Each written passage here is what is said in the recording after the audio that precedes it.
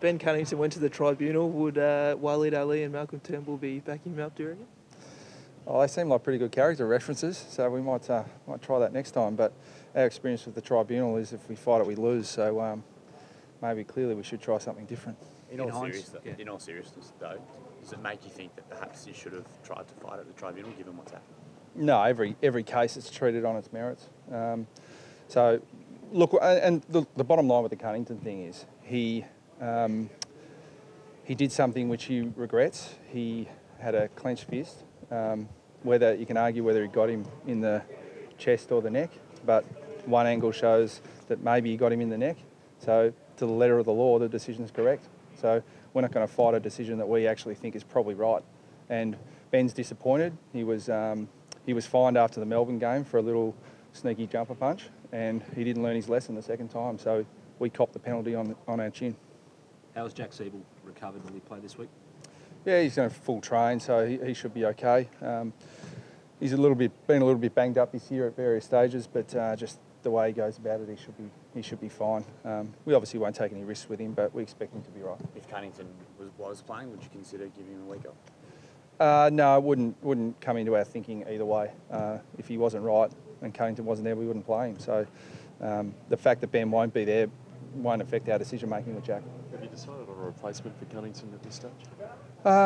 We've got probably our squad of 25 basically set. We've got to wait on some medical clearance for maybe one or two guys.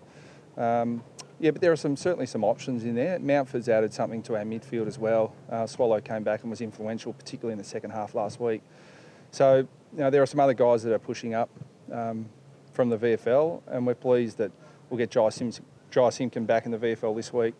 Hopefully Ben Jacobs, but we certainly won't take any risks with him if he's not quite right. So there are some options there. Mitch Hibbard's been playing some pretty good footy. There are a few other guys. So we're not finalised just yet, but we're not far off. Is Lindsay Thomas one of those options, considering he's back from suspension this week? Yeah, he's available, and while hasn't had the match time that we wanted due to suspension, he's certainly had the training time. So yeah, he's one of the guys in that mix. Who are the guys then that are on the borderline of selection in terms of their fitness this week that need to pass a test today? Oh, I can't tell you that. Is Braden bashing the door down? Braden Bruce, is he bashing the door down with 60-odd hit-outs last week in the VFL? Yeah, I mean, look, he's doing what we've asked of him.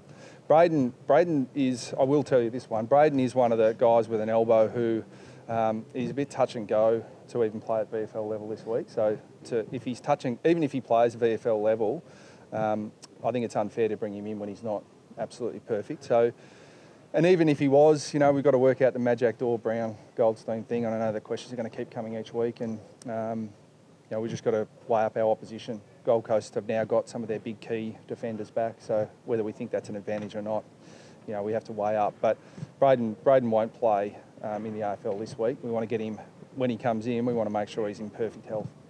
Are you expecting Gary Ablett to play this week? Yeah, because we're planning for their best. We're planning for all the guys who are maybes. We expect them to play and expect them to be at their best. So that's what we're planning for, and we'll work back from there. Were you pleased with the way your tall forwards particularly came together last week?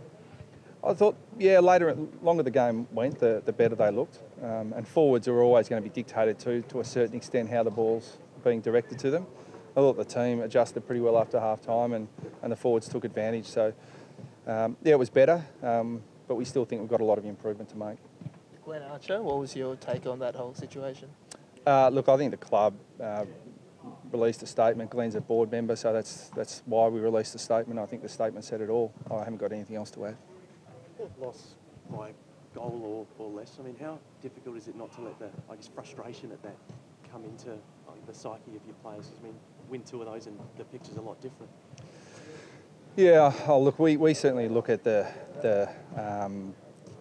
was a very different game on the weekend. We were fighting back from a deficit, and we fought the game right out. We're looking to be competitive and play a style of footy that's competitive against everyone, and largely we've shown that this year. And to put it really simply, if you're winning all those games, you're one of the best teams. So are we one of the best teams yet? Well, we don't think we're at that level. We're certainly striving to be. So you can sort of dissect it every which way, but the reality is the the really top teams have a habit of winning the close games, and I don't think we're back to a top team just yet. So when we are, I'm sure the close results usually go our way. You've had a pretty poor away record of late. Is that something you address, or do you know why that might be? Not something I've analysed, to be honest. Doesn't, records, we've won plenty of games interstate over the journey, but this team is a different looking team, and we haven't played away for a long time. Could you tell me the last game we played interstate this year? Not off the top of my head. I think 2 out of the 3 we lost. Yeah, one was Adelaide at Blundstone, won by 10 goals. So no, I know that's our home ground too, so probably a different question, but that is interstate, and we don't look into it too much. My view is that you find the good interstate away teams are the good teams. Yeah, they're the same thing. So we're focused on just being a good team. What have you made of the Suns this year, and I guess more recently their form? Yeah, well, they're really good, particularly in the first half against St Kilda last week. We know they're a really capable side. They've got a lot of quality, particularly at both ends of the ground, forward and back, and with Gary Ablett leading the midfield if he comes back, and David Swallow, they've got some genuine quality in there too. So their challenge, like a lot of the teams who aren't locked into the sort of the top 4 or 6 on the ladder, is consistency, and it's the same challenge we face. But we know their best is very impressive. Just your thoughts on, it looks like Gaz is going to play at 300. Just your thoughts on him and what he's been able to do over the course of his career. Oh, he's a Hall of Famer. They haven't announced it yet, but we know that he's a Hall of Fame player. He's the best midfielder of his generation. You look back at Chris Judd and the previous generation, and they tend to stand out. There have been a lot of great players through his era, but he's one who, for a very long period of time, held the mantle as the best player in the game.